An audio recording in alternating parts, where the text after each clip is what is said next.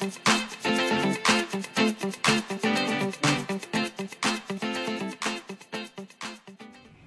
Glam Dolls, I'm back again with another eye look created by using my Wet n Wild Coffin Break palette that I purchased from my local drugstore. So if you want to see more on how I put this $5 palette to use to create this eye look that you're seeing, keep watching this video and I will see you all in another one again shortly. Later, dolls.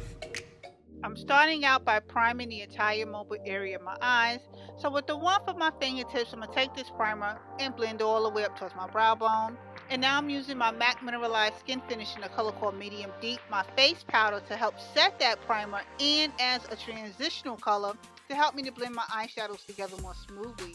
So here's the palette. Can you believe this is being sold in your local drugstores for only $5? I mean, insane color pigmentation and quality.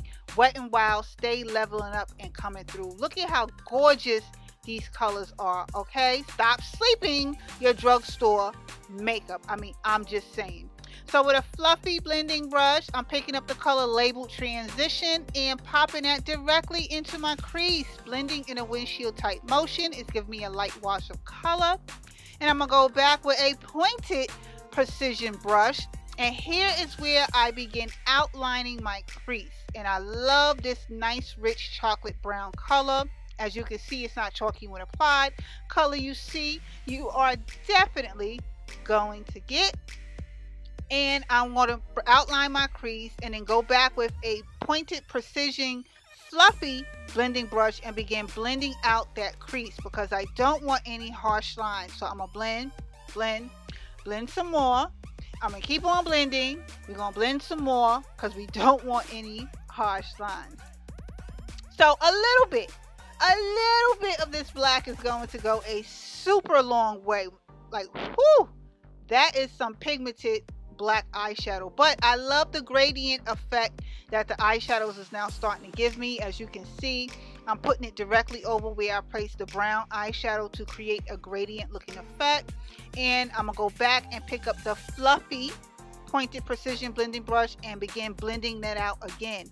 We're going to continue blending and blending some more and blending some more and blending. You're going to keep on blending because we don't want any harsh lines. So now that I done blended my life away, it's now time to apply the lid color. So I'm taking this golden rusty-esque looking eyelid color and popping it directly on the mobile area of my eyelid. I'm using a flat shader brush to do so. What I love about the flat shader brushes is they're dense, yet they pick up a lot of product. And again, with this eyeshadow palette color you see, you're definitely going to get. And did I mention only $5? Off camera, false eyelashes and wing liner.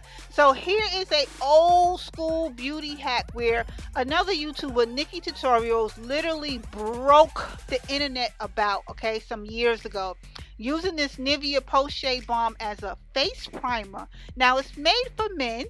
Don't tell Red because I'm hiding mine, but you can use it as a primer. I love that it has helped change the texture of my skin and keep my skin very moisturized. Applying my favorite foundation of preference is my Makeup Forever Ultra HD foundation.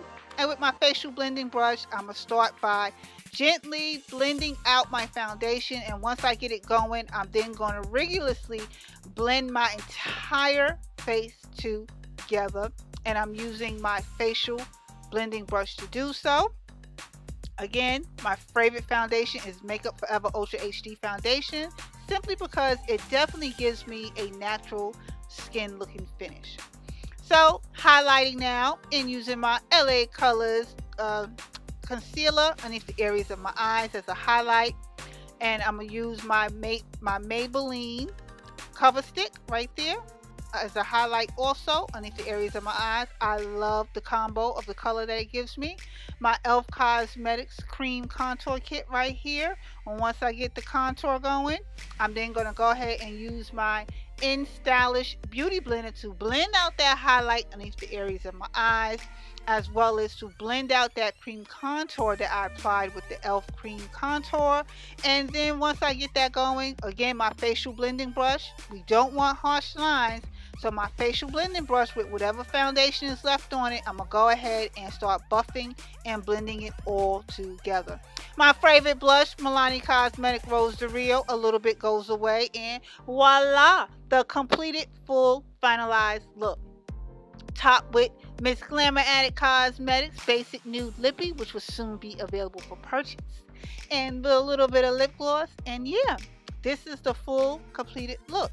Everything that I'm using and that you're seeing will be listed down in the description box below. I want to thank you all for taking the time to watch this video, and I will see you in another one again shortly. And get that eyeshadow palette, it's worth it. Later, dolls.